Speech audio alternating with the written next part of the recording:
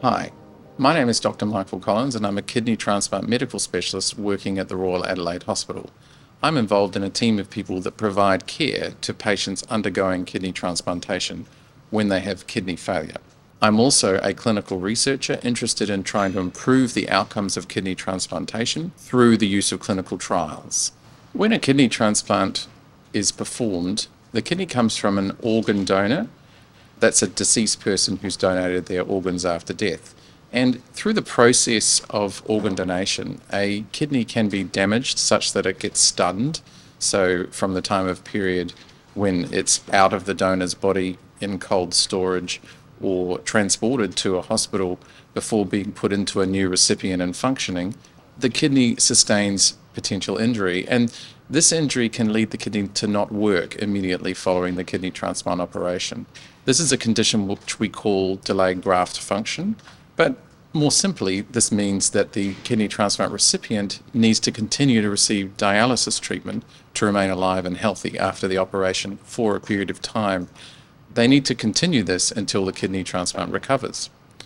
This problem affects around a third to a half of kidney transplant recipients who've had an organ donor transplant. When a patient experiences delayed graft function, they need to continue to receive dialysis after their kidney transplant. This means that they will continue to remain in hospital for longer often. It complicates the recovery after the transplant surgery. It's uncomfortable for patients and it costs more money to the health system. We were interested in trying to discover whether there are simple things that you can do in the care of kidney transplant recipients that reduces the risk of delayed graft function. Every kidney transplant recipient around the world needs to receive intravenous fluids during the time of their kidney transplant surgery. This is to keep them hydrated, to maintain their blood pressure, and ultimately to ensure that the new kidney functions effectively.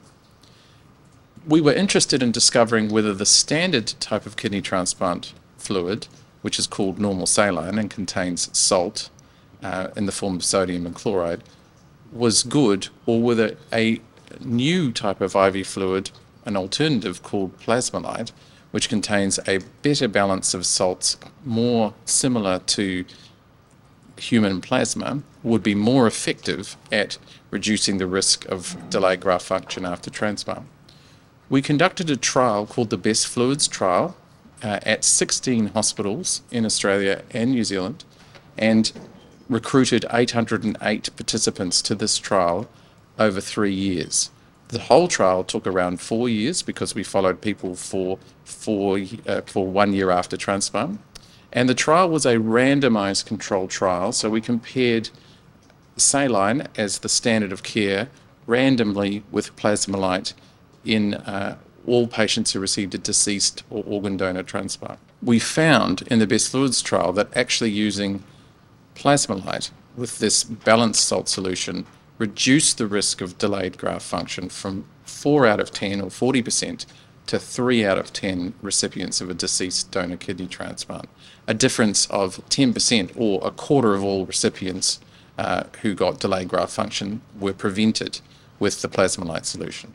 After this trial, kidney transplant specialists around Australia and New Zealand are likely to change their practice to use balanced crystalloid or Plasma-Lyte as the standard IV fluid for all kidney transplant patients. We expect this will prevent 1 in 10 additional patients from needing to have dialysis for delayed graft function. Around the world, there are 100,000 or more kidney transplants performed each year. So the impact of this simple change in treatment is potentially significant.